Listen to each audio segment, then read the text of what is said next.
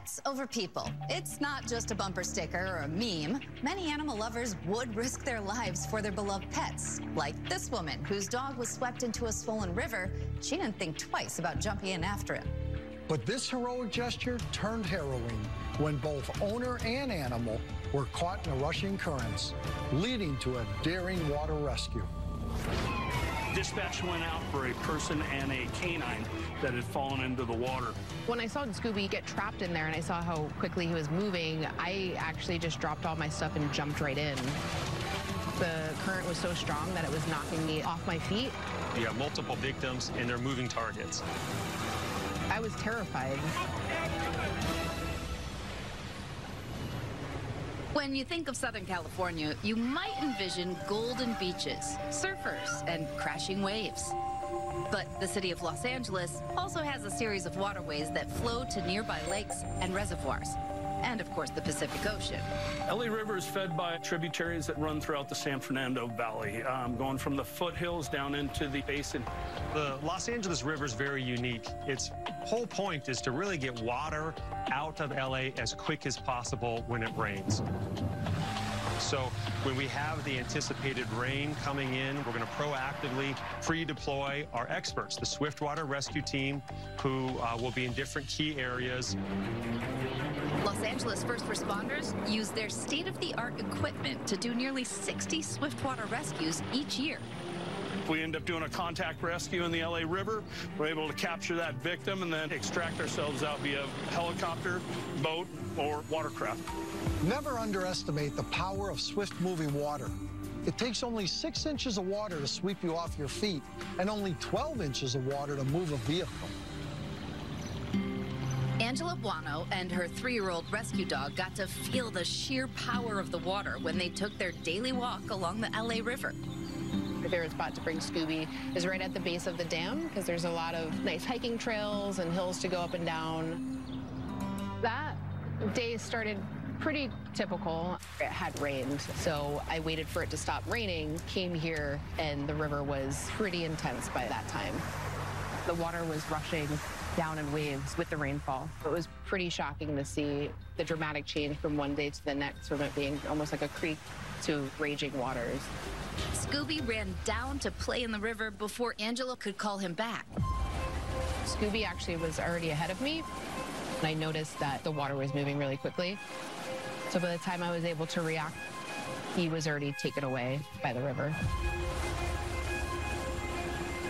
When I saw Scooby get trapped in there and I saw how quickly he was moving, I actually just dropped all my stuff and jumped right in.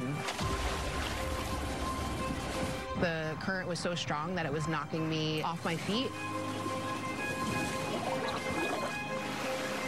Angela managed to grab hold of Scooby, but they were in a remote area and at the mercy of the rushing water. So I kept trying to find little pieces that I could catch on to try to secure something to stop us. It was just moving way too quickly for us to even latch on to anything. In March of 2022, Angela Buono and her dog Scooby were swept into the Los Angeles River. They were struggling to keep their heads above water.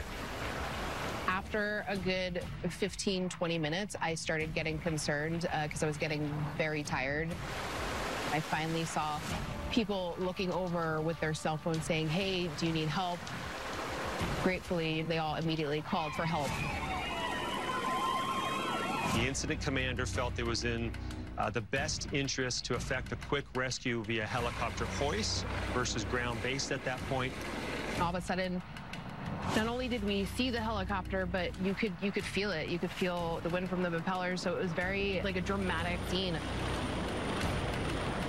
First responders call this type of helicopter rescue a dynamic short-haul rescue.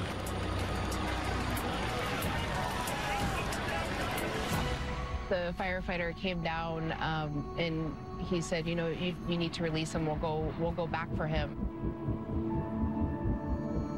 And I'll never forget releasing Scooby into the abyss of the current and watching him just float away rapidly.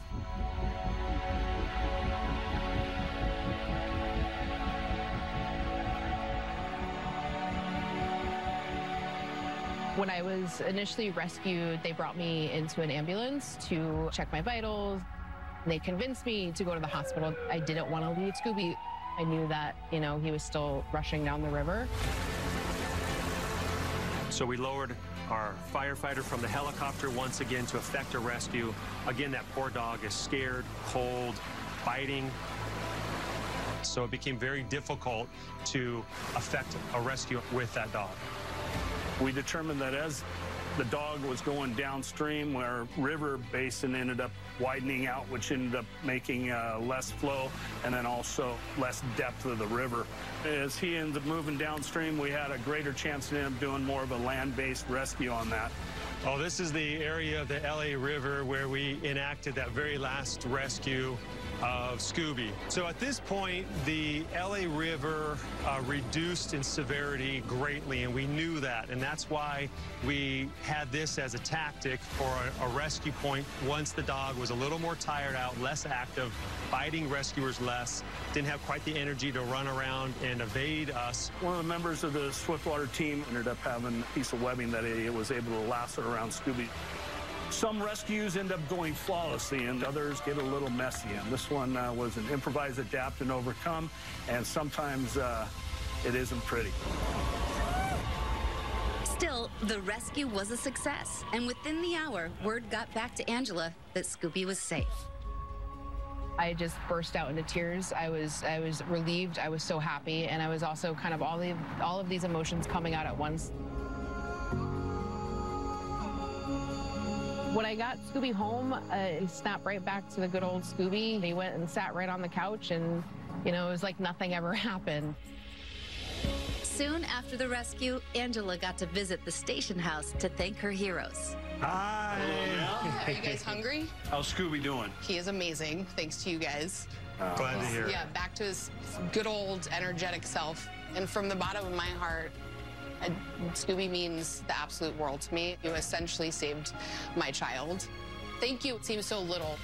It's an honor and privilege to be able to serve you and the great citizens of the city of LA, and we'd like to end up saying that we're here for everybody, every day, 365, 24 hours a day. Thank you guys so much. You're part of the LAFD family now. Yes, my real life superheroes is what you guys are. There were a ton of heroes out that day. Real life superheroes is what I've been calling them, because that's what they are to me.